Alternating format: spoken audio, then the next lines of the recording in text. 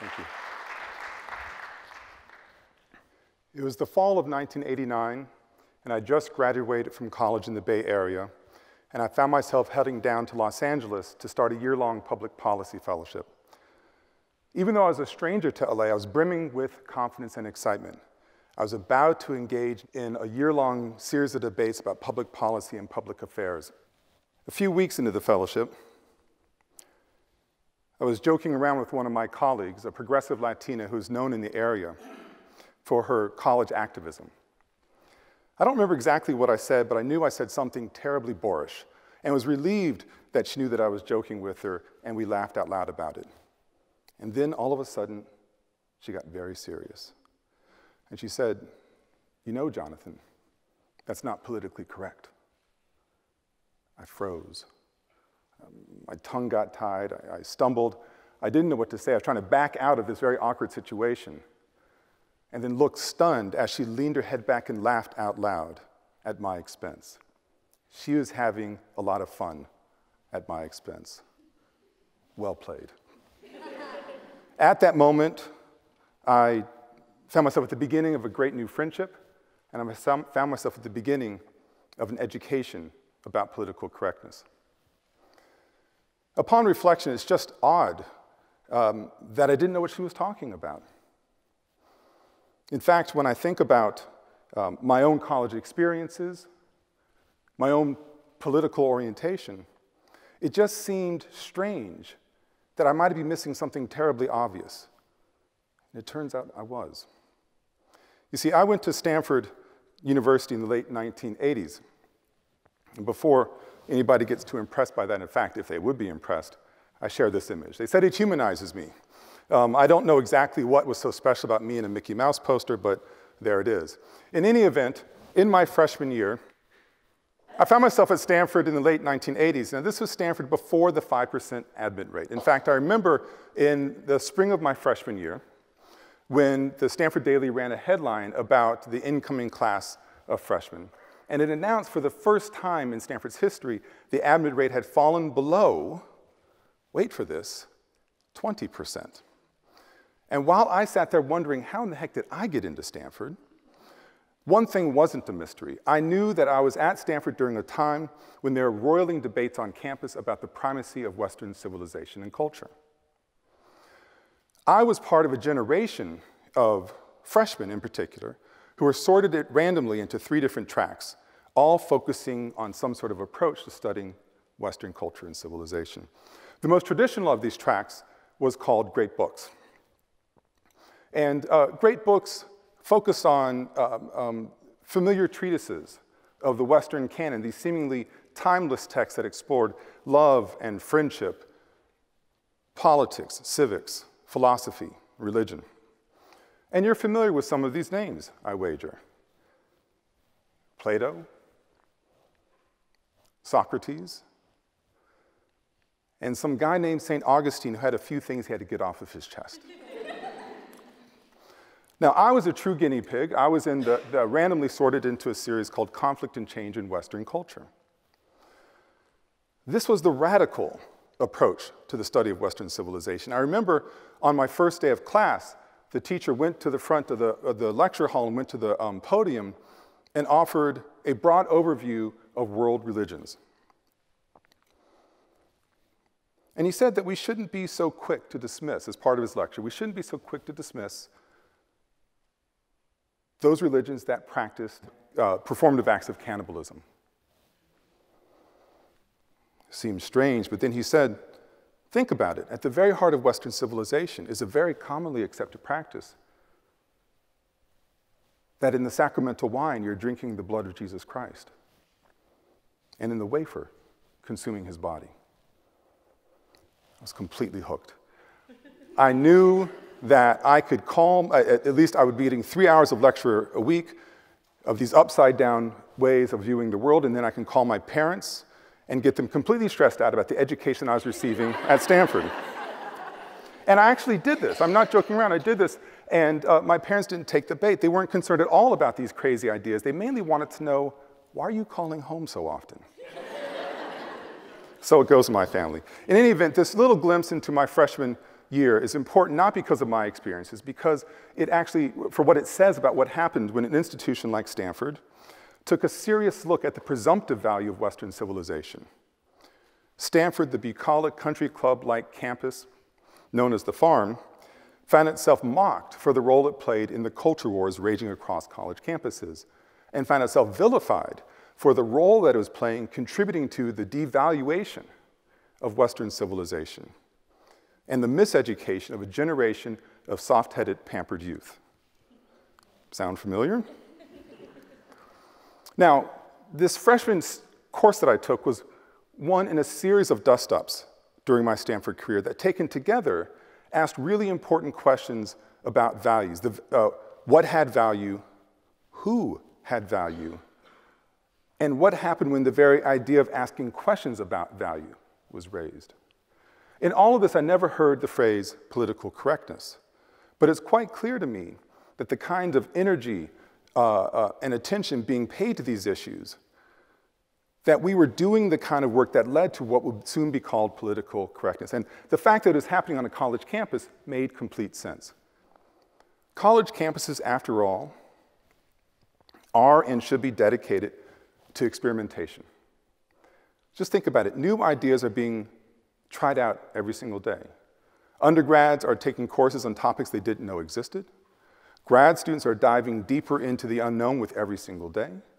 And faculty are pursuing experiments in science and in the archives and performance spaces and pedagogy that take them into the unknown as well.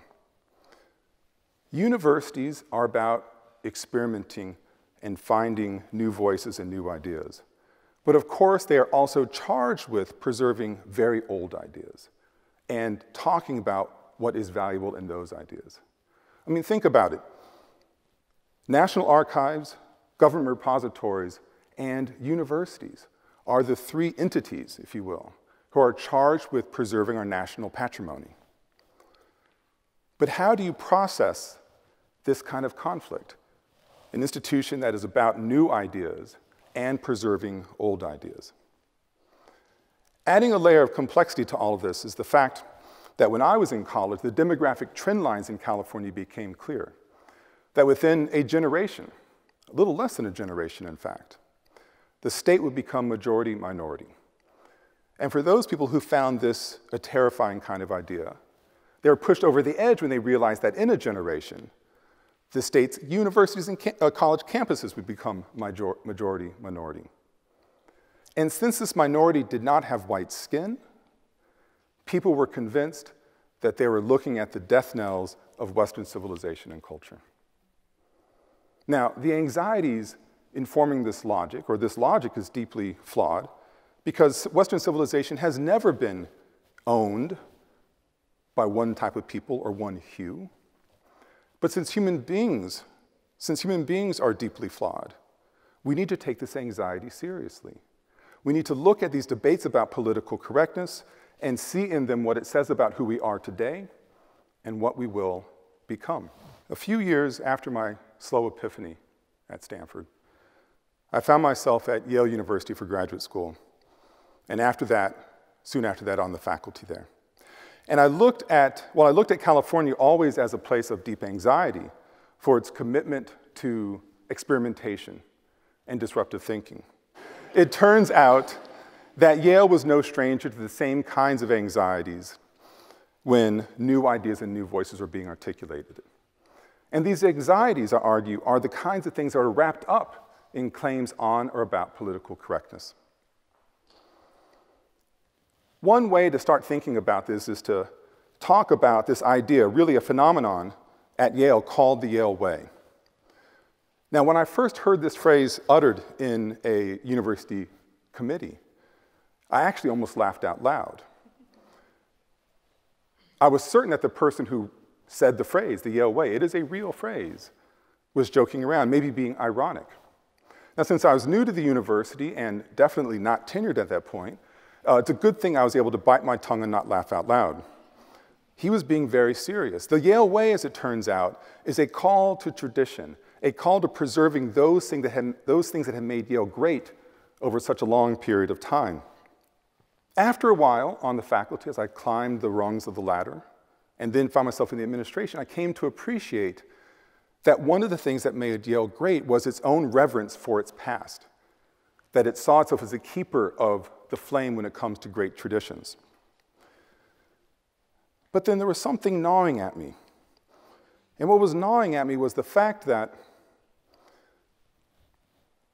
this refusal, in a sense, to open oneself up to the latest new idea, to new ideas and new faces, meant that Yale was absolutely leaden-footed. It couldn't move when these new voices emerged. And a way to illuminate both aspects of the Yale way, the good and the bad of it, is to tell a story that shines light on how we think about education, change over time, and the kind of political battles of the culture wars that are made manifest in political correctness. About 4 years ago, when I was still at Yale, I was invited to give a guest lecture to a class called Directed Studies, known locally as DS. DS is a year-long intensive course, very much like the traditional great books, a year-long examination of those great texts in Western culture and civilization. I was invited to talk about the great African-American intellectual, W.E.B. Du Bois.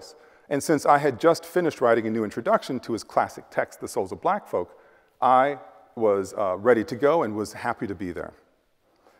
At the end of my lecture, a young man raised his hand right away and wanted to know what I thought about a canon that was exclusive. It did not engage racial minorities and didn't include women.